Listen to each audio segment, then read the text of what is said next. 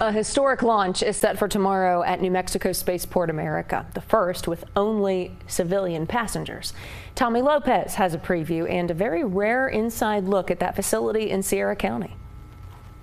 We are set to see more space history here in New Mexico. The world will be watching as everything unfolds here tomorrow behind me at Spaceport America. We got a tour of the building. We saw the flight simulator the pilots use. Very few people outside of employees have seen these areas. We also saw mission control, the extra sets of eyes to make sure everything is running smoothly. This is a state-of-the-art facility with very restricted access. KOB crews have not been here in years.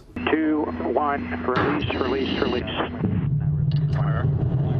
This will be the second commercial space flight in southern New Mexico for Virgin Galactic, and the first without research. There will be 3 civilian customers. This mother-daughter duo won a lottery. They will be the first people from the Caribbean to go to space.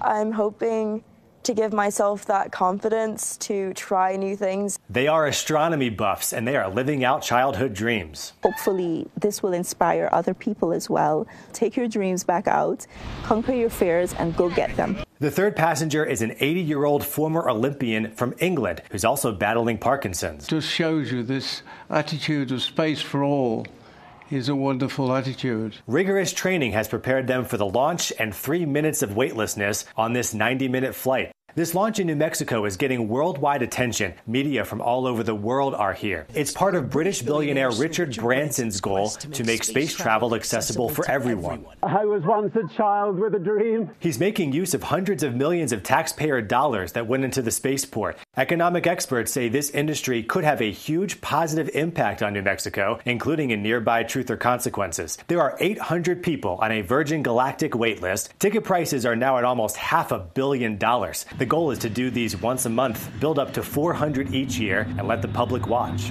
This launch is set to be an important step forward for those goals. Near Truth or Consequences, I'm Tommy Lopez, KOB4.